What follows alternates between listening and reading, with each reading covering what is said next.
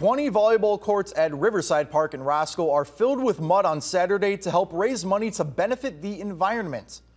Around 160 teams from the Rockford area and Wisconsin registered for this year's annual mud volleyball event. This includes a team from right here, 23 News.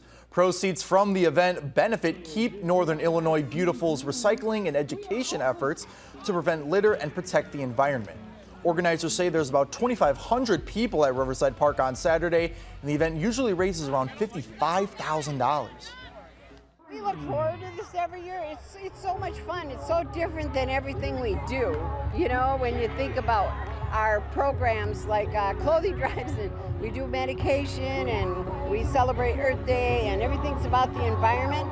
But you know, we feel that everywhere we are, we're educating.